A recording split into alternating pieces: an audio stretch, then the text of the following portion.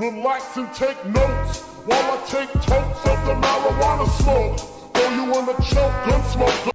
Hey everyone, welcome back to the channel. Brytex here, back with another video, and today I'm going to show you a full guide on how to get to Champion League fast and how to gain points the fastest in this new season and this new arena points reset.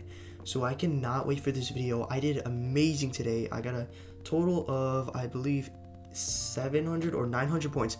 I got 900 points today, and we are so close to making to like Division 4, and I cannot wait to get to there. So to start off, I just want to say it's super easy this season to do very good, and I just want to show you guys the guide that I have been following. It is amazing. I made it up myself. It's really easy to follow, but here's some arena gameplay you guys can look over.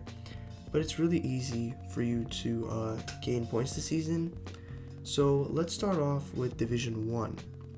Starting off with Division 1, what we want to do is we want to W key.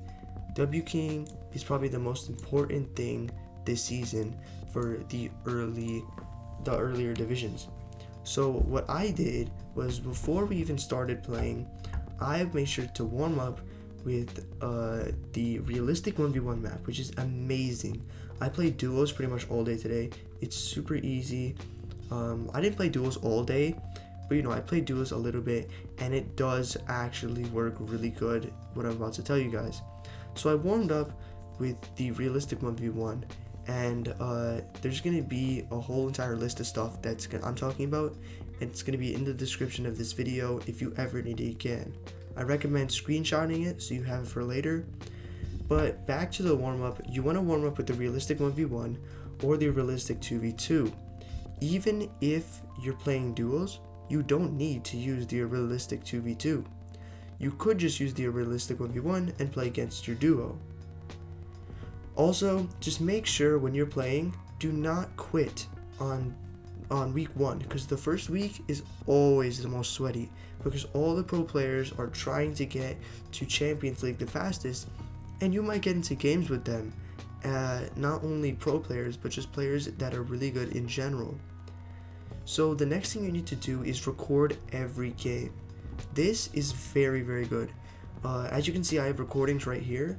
Sometimes I'd forget to record, but I did really good in some of these games, up to like 7 elims. Pretty sure I got 7 elims in 2 of these games. But it's really easy to get kills when you're in Divisions 1 through 5. So you want a VOD review after you record. That means look over your gameplay, see what made you die, see what you did good, and what you can improve on. So you still want to play for placement, just W key more than usual. From Division 1 through 5, okay? From Division 1 through 5, you want to play for placement, just a little, but you want to W key more than you usually would. And then, all you need to do from there is you need to rotate to dead side of zone, pretty much always. You don't need to do this if you're W keying, but I think that it's a better idea if we do that. So when you're rotating early, get ready for these fights, because there's going to be people that want to fight with you, and get into the fighting mentality, which makes you ready for fights. So getting into the fighting mentality, all you need to do is make sure you're warmed up. And that is pretty much it, except for once you hit Division 6, play slow, get placement, and pick up kills in early and late game. And you guys are probably wondering, why should I pick up kills in early and late game? The reason is because early game has the most RNG, so if I get an AR and this guy doesn't, just because I'm trying to get placement doesn't mean I shouldn't W key him. So I'll W key that guy and I'll get an easy elim. Then what you can do is late game, you can easily W key pretty much anybody you want, and everyone's going to be so confused with rotations and everything.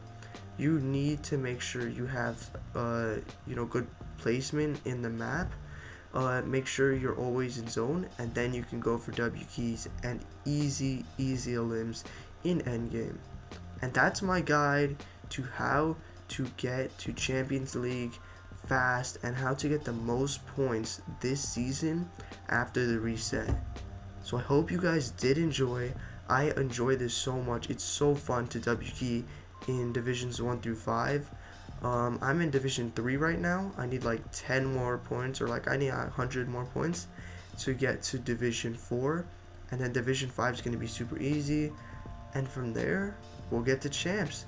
So I'll see you guys later, and I'll probably make a video on how to get to Champions League, how to win arena games a little bit later in the season, but for now I'm W keying. So if you die, remember, don't get mad, do not quit. The first week of the season is always sweaty, or the first week after the reset. So that's pretty much it. I hope you guys did enjoy. I loved recording this video. It is very, very fun. And just make sure, above all, you're having fun, because sometimes you can do really good, get a lot of points, and have fun. And that's pretty much it. So remember, all of these tips will be inside the description. Make sure to get it there. This is amazing, and I'll see you guys in the next one.